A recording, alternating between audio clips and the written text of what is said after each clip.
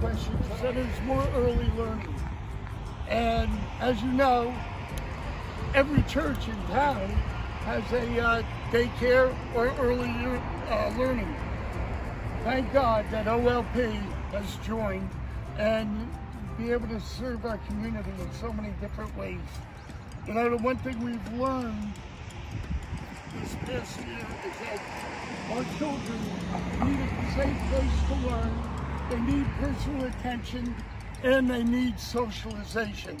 So thank God, and I'd like to congratulate the Academy at OLP for staying open during the pandemic. You know, it was tough.